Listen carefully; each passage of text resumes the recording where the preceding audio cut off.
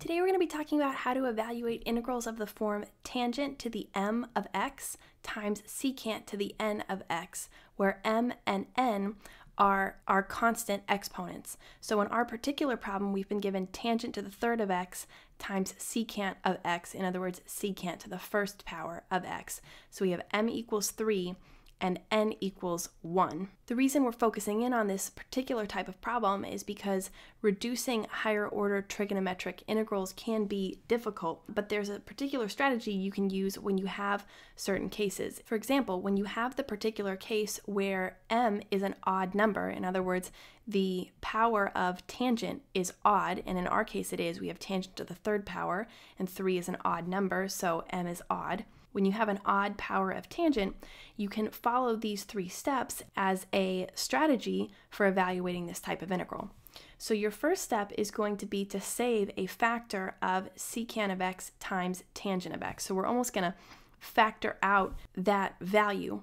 Then with what remains, we're going to use this trigonometric identity, tangent squared of x equals secant squared of x minus 1, to make a substitution and get everything in terms of secant, and then we're going to substitute u equals secant of x. We're going to perform a u-substitution. So you can use this strategy when you have an odd power of tangent. You can use a similar but different strategy when you have an even power of secant, and I have another video on that. Anything else that's a product of tangent and secant is a little more ambiguous, and you'll have to figure it out case by case. But whenever you have a product of tangent and secant with either an odd power of tangent or an even power of secant, you can use a specific method, and in this case we're going to talk about an odd power of tangent.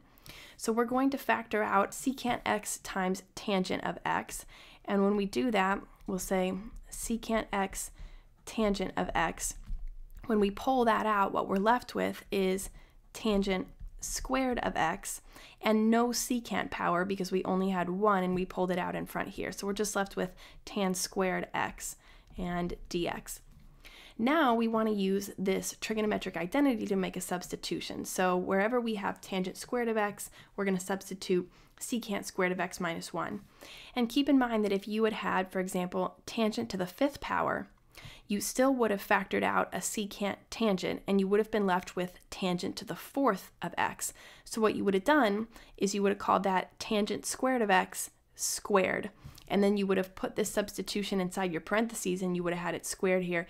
You would have still then made a substitution for u equals secant of x. So it doesn't matter what this power is on the tangent function, as long as it's odd, and then you just have tangent squared of x inside here, and you raise this either to the 1st, 2nd, 3rd, whatever power it is outside. We're going to make our substitution. So we have secant of x, tangent of x, and then our substitution gives us secant squared of x minus 1 times dx. Now that we have this, we can go ahead and make a substitution, u equals secant of x. So we'll say u equals secant of x. We'll take the derivative to get du, as we always do with a u substitution problem. The derivative of secant of x is secant x tan x, and look at that, isn't that convenient?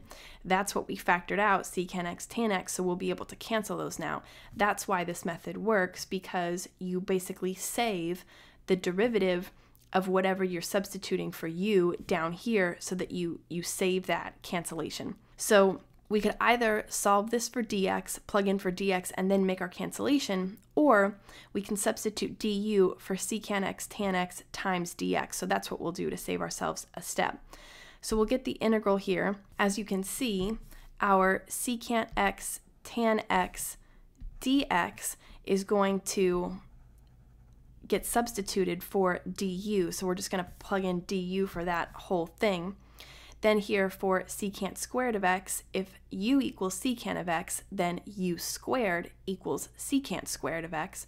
So we'll get u squared minus 1, and then of course du, which we substituted for everything we just crossed out there.